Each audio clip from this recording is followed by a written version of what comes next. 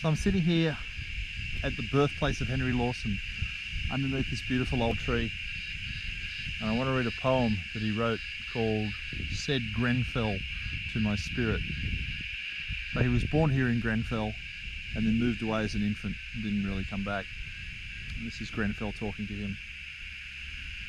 Said Grenfell to my spirit, "You've been writing very free of the charms of other places, and you don't remember me.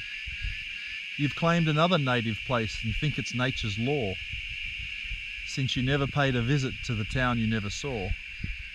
So you sing of Mudgee mountains, willowed stream and grassy flat. But I put a charm upon you, and you won't get over that.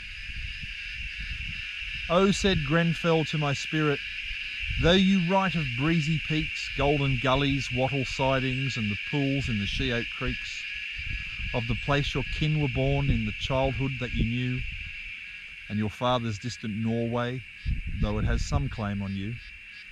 Though you sing of dear old Mudgee and the home of Pipeclay Flat, you were born on Grenfell Goldfield, and you can't get over that."